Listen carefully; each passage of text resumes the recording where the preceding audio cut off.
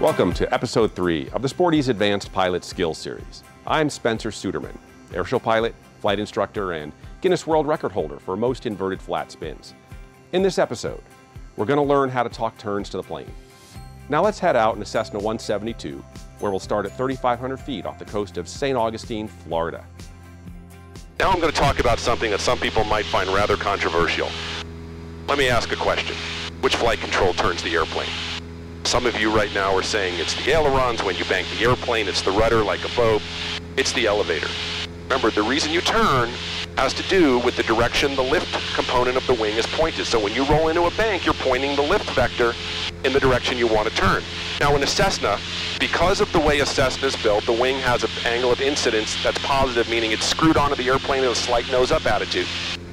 It has washout, or the tips of the wings are twisted so that they are at a different angle of attack than the middle, so it stalls later than the middle of the wing. There's all kinds of things going on in a Cessna to make them easier to fly and safer. So if I just roll in bank, well, it appears simply by banking the airplane turns because it starts to turn. But in fact, that has more to do with the angle of incidence and the fact that you already have a positive angle of attack in the direction you want to go, and the fact that the ailerons and banking are turning the airplane. So we'll level out here for a moment. In fact, we'll go in the other direction.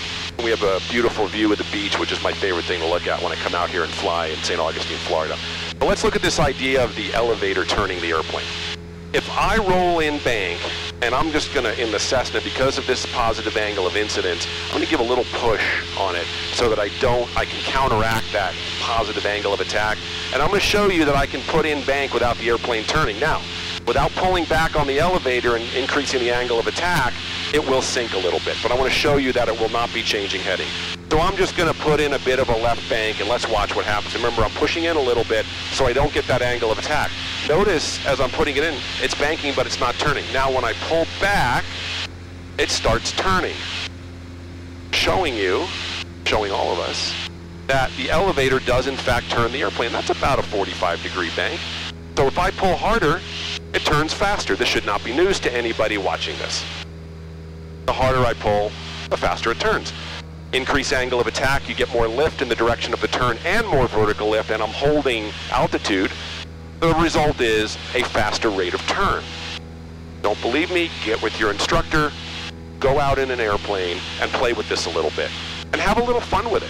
Put in some bank, push a little bit so you're not giving it positive angle of attack, and notice as I put the bank in, the nose is dropping, yes, but we're not turning.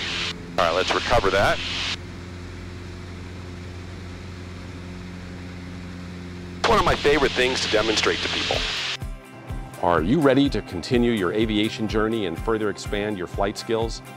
Check out one of Sporty's exciting aviation courses, which includes everything from private pilot training, how to fly tailwheel airplanes, and aerobatic training with Patty Wagstaff. Visit sportys.com/discover for more information.